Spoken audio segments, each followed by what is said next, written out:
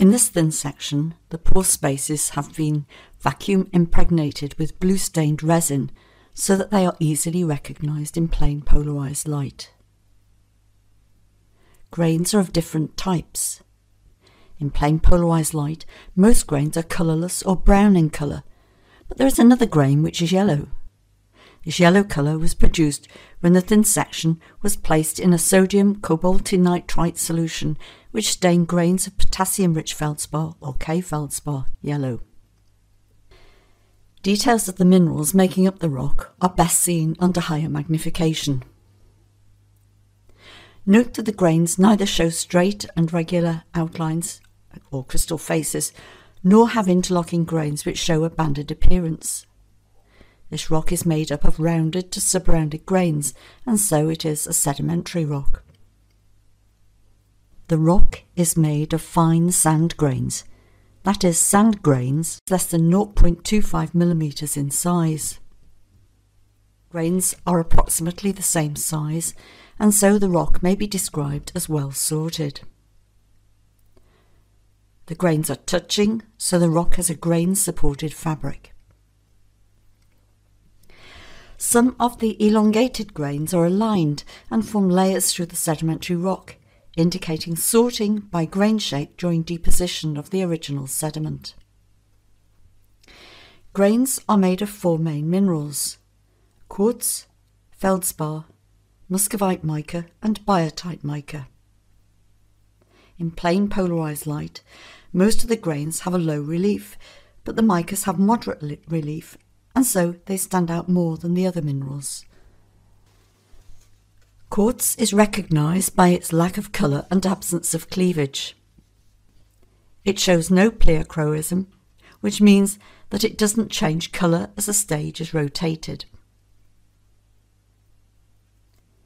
Feldspar grains may be identified in plain polarised light because they are either stained yellow or have a cloudy or turbid appearance. These grains are not pleochroic. Some feldspar grains show a weak cleavage parallel to the long grain edges. Others show irregular fractures. In plain polarised light, the mica grains have moderate relief. They form elongate grains and show strong cleavage parallel to the long grain edges. Muscovite mica is colourless, but it is not pleochroic. Biotite is brown to dark brown, and it is pleochroic. Note that it has a darker colour when the cleavage is aligned east-west. In plain polarised light, the blue staining allows you to see the porosity of the rock. Note that the primary porosity has largely been preserved, indicating that there was either little or no cementation. Alternatively, any pore-filling cements that originally formed may have been subsequently lost. Oversized pores indicate a secondary porosity. This is caused by dissolution of feldspar grains. Some of the grey-coloured pore spaces show deposition of clay minerals.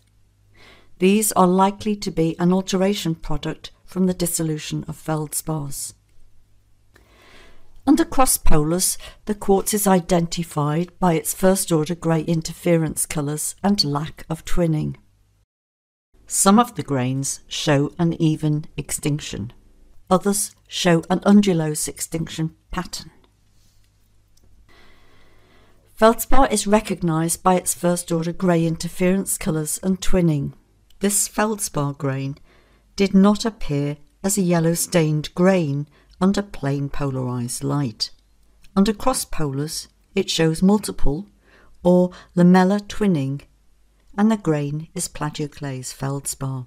Rotation of the stage in one direction results in the sets of lamellae going dark and reaching extinction. Rotation in the other direction results in alternate lamellae reaching their extinction position. Note that the mineral has an inclined extinction. This means that the mineral goes extinct when the elongate direction of the mineral is neither east-west nor north-south. This is a different type of feldspar. This feldspar appeared as a yellow stained grain under plain polarised light, so it is potassium-rich feldspar, or K-feldspar. Note that the grain shows cross-hatch twinning under crossed polars. Under crossed polars, the muscovite mica shows up to second-order interference colours. Biotite mica shows up to mid-third-order interference colours, but these colours are masked due to the strong body colour of the biotite. Both show parallel or close to parallel extinction. This means that the crystals go into extinction when the elongate direction of the mineral is east-west or north-south. In summary, this rock sample is well sorted and texturally mature because it has a small range of grain sizes and is generally composed of rounded to sub-rounded grains. This rock is made of grains of quartz, muscovite mica, biotite mica and feldspar. It is mineralogically immature because it has a relatively high content of two types of feldspar, which are unstable at Earth's surface. Mineralogically immature sediments may have been deposited close to their source area, or may have been rapidly transported and deposited with little reworking. The mixture of quartz grains may indicate more than one source. The relative abundance of feldspar may also suggest a range of sources for the detrital material in this rock. It is worth noting that the muscovite and biotite mica grains, mostly derived from metamorphic rocks like schist and phyllite, and many igneous rocks too, also suggest a range of sediment sources. The aligned mica grains forming layers through the sedimentary rock indicate that there was sorting by grain shape during deposition of the original sediment. The point contact and few long edge grain boundaries with no deformation of elongate grains around the subspherical grains indicates little or no compaction. Primary porosity has been largely preserved. Oversized pores indicate secondary porosity caused by dissolution of feldspar grains. This rock is a sandstone that may be described as a fine-grained subarcosic arenite.